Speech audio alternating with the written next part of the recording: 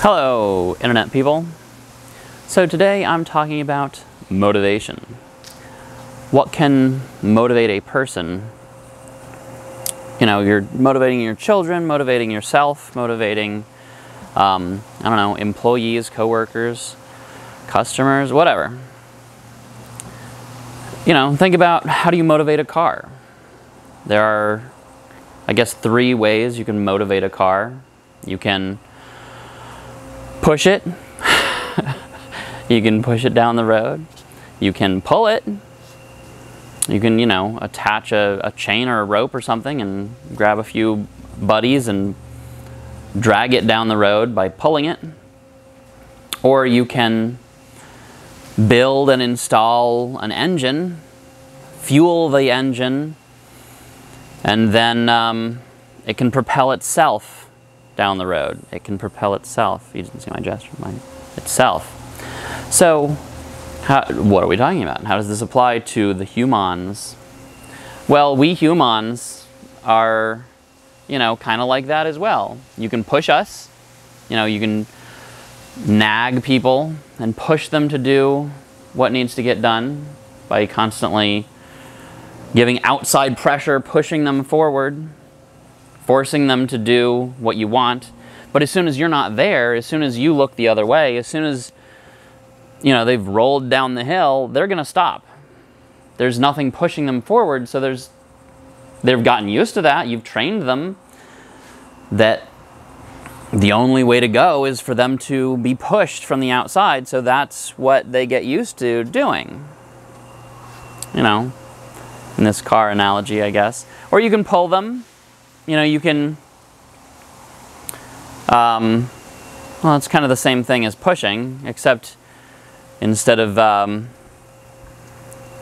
constantly nagging them, constantly nagging yourself, or getting other people to nag you, you're, oh, what would that be like?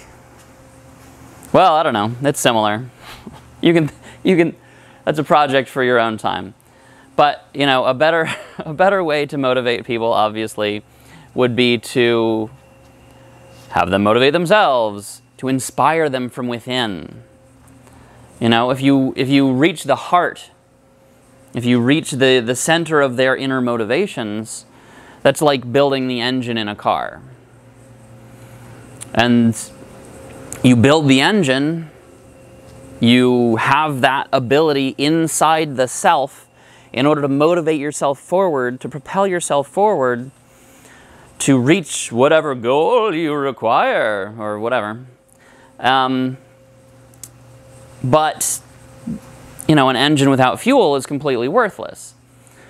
So you still need to feed your mind and feed your heart and your whatever on positive stuff, whatever it is, relative to what you're working on, to be able to power that motivation, to power that engine that pushes you forward.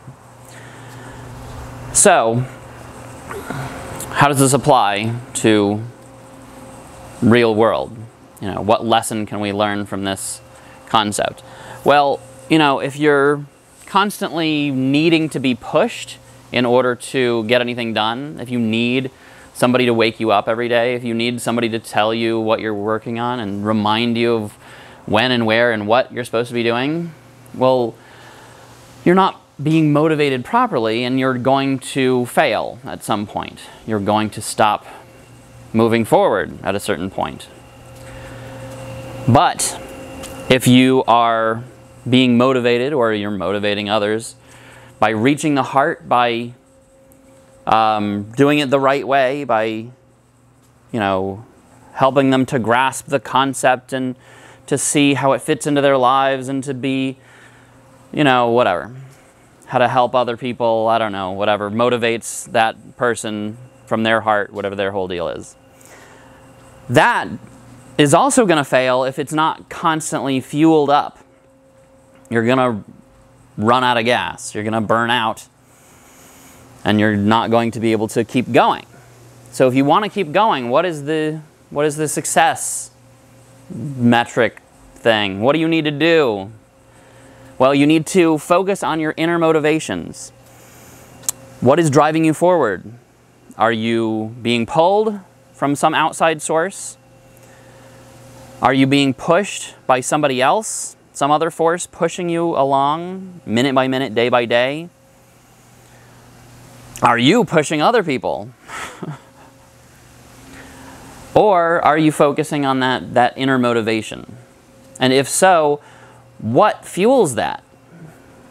What kind of fuel do you need to keep putting in to power that engine, to power that motivation? It can be different for every project, for multiple projects. You know, you're working on something for, you know, every aspect of yourself and what you're into, what you're up to. Every aspect of who you are and what you're up to can be like a different car with its own motivations, its own fuel that it needs, its own, you know, outside forces pushing it in one way or pushing it, pulling it in another way. Oh, that's another huge point, is the power of the engine is so much more powerful than the outside forces. So if you're, everybody, there are outside forces pushing us and pulling us in every which way constantly in our lives. So, you know, normally, by default, I guess, not normal, but by default, if you don't do anything, you're going to be pushed in one direction or another by family, friends, employers, whatever. And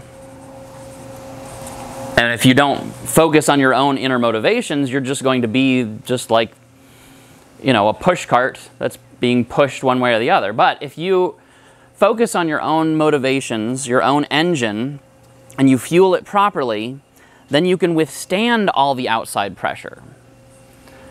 You have your own inner force that can push against those who are pulling you, or pull against those who are pushing you, and overpower them. And once they see that you are powered on your own and you are moving forward, they're going to want to keep up with you. They're going to want to follow you. And that's good, I guess. I don't know. I forget where I was going with that.